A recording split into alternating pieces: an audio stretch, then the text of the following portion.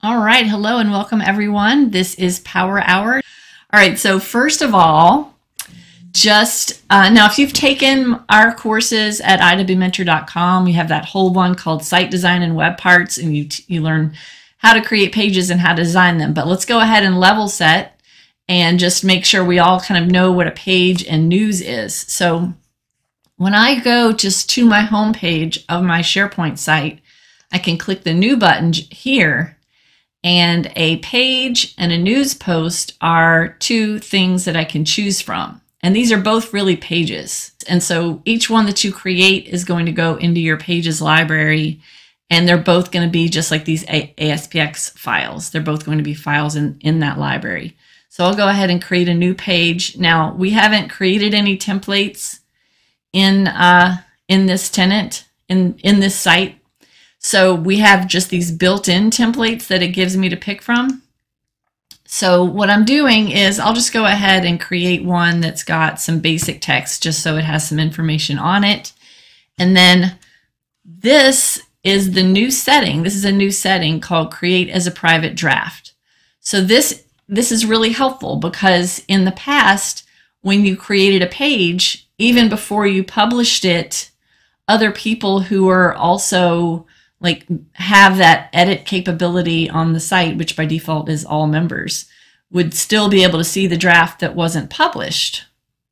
So now you have the ability to create a private draft, which means this is just for you to be able to see as a draft before you publish it. Have you ever seen, Joelle, any sort of issues that come up with people working on drafts and other people seeing them or the wrong people seeing them? Has that ever been something that, I wonder what prompted them to do this? Yeah, I mean, I would say in big organizations, there might be concern when there's a lot of communication, there's a lot of news articles, and they might be working on a CEO announcement or something, and they don't want anybody to see it by accident yet. Things like that, I think, might be a reason why they created this. Oh, okay, yeah.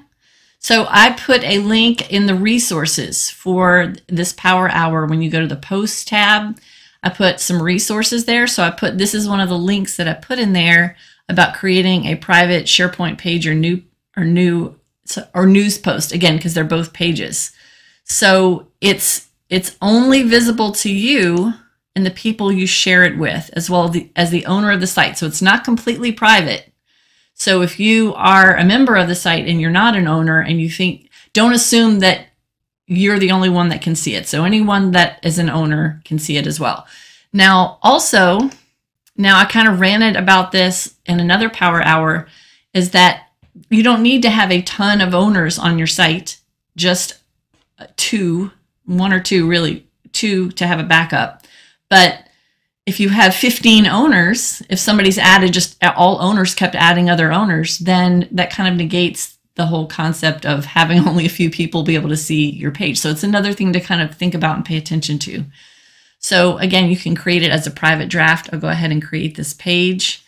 And again, this is not, the point of this is not going to be, we're not going to talk about what's on the page and designing the page in this episode. We're just going to talk about the concept of pages and what we're doing with them. So it's letting me know that I'm editing a private draft. It says that it's only visible to me, the page author, and other collaborators invited by the author. So that means I would have to share. See, it says share draft up here at the top. So that's where I specifically make a point to invite other people who I want to see the draft. So before I do that, it's just me and the owners of the site that can see it. So when the draft's published, then everyone in the organization has access to that site. You can see all the other pages on the site, like the home page, then they would be able to see it.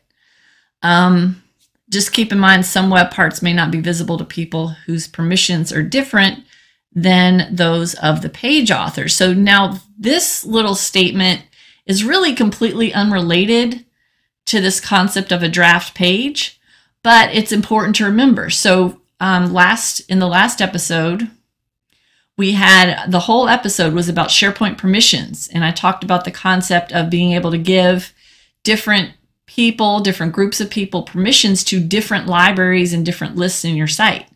So if you are designing a page and you put a web part of a certain document library on the page, well, what if that document library only managers have access to it?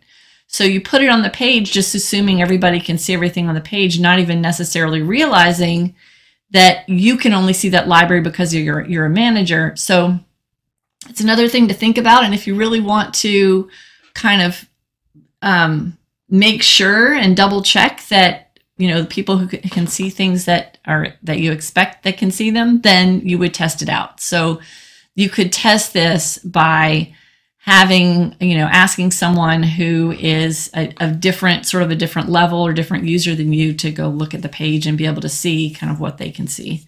I don't think, Joelle, that they've created any kind of concept of being able to view the page as someone else.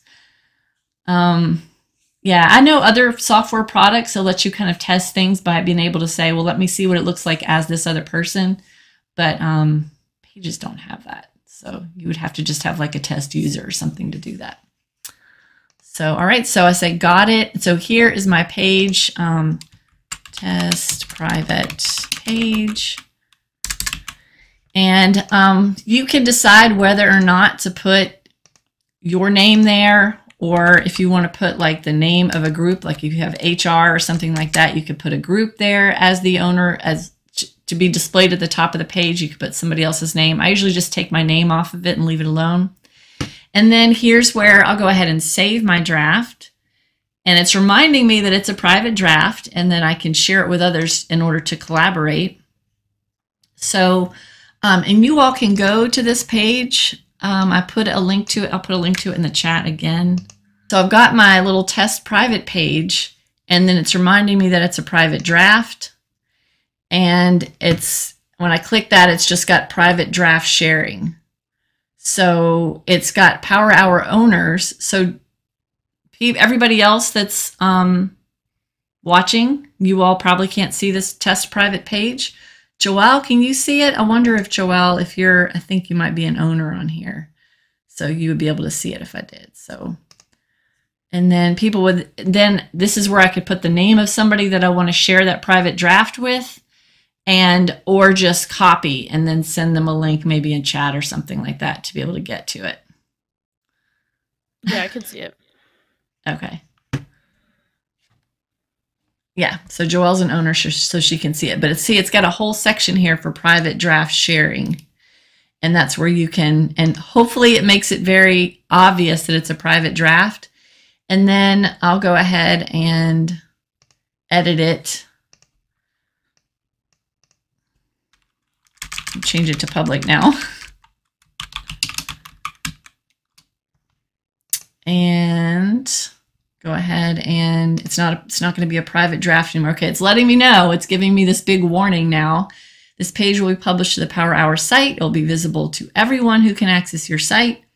If you shared this draft with collaborators who don't have access to your site, you will need to grant them access to view the published page. Oh, that makes it nice and confusing. So it gives you the ability to share it with someone, share the draft with someone, and that person may not even have access to the site at all.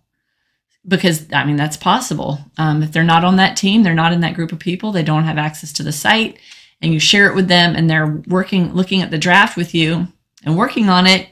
And then once you click publish, that's like basically taking away the unique permissions of that page and having it inherit permissions again. And we talked about permissioned inheritance again in that latest episode. All right, and then I get the usual help others find your page. I can always find all my pages here in site contents when I go to site pages, and that's where all these files exist. So here's the test private page that I created. So now I'll go ahead and create a new. Now, if you have a news web part on your page, you can create a new news post from here.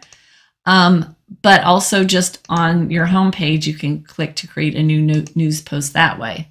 And again, you also have templates for those. I'll just do a visual one. And also I have the private draft here as well. Same concept.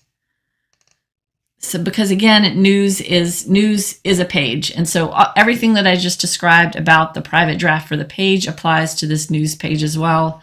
And you'll be able to do all those same things with it. It just looks different. And it's going to be showing in the list of news. So I'll say November news. And blah, blah, blah, blah. And then again, it's a private draft, but I'll go ahead and post it. And it's just letting me know that everyone will be able to see it. Everyone who has access to this site will be able to see it once I do that. So if you are going to just create a page and immediately type some things on it and click publish, you don't really need to create it as a private draft. But yeah, but that's your option. I'm glad you all like it. So that is that concept of creating private draft pages and news posts.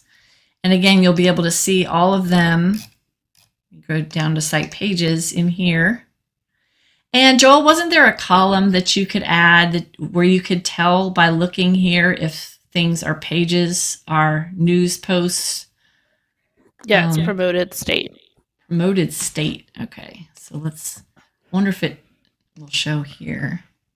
Oh, yeah, there it is. Promoted state. Okay. So this one I created called November News. That one is the only actual news post, and all the rest of them are pages. So that just about wraps it up. Let's see. Let me share my screen one more time, and I'll go to our schedule page. So today, obviously, we had Power Hour. We have office hours tomorrow for our Ultimate members. That's our private meeting where we have a Q&A in Teams. November 9th is the next Power Hour. And then the week after that, we're holding our interactive advanced class. And so we won't have a Power Hour that week. But you can always go to iwmentor.com and check out the schedule to be able to see what's coming up.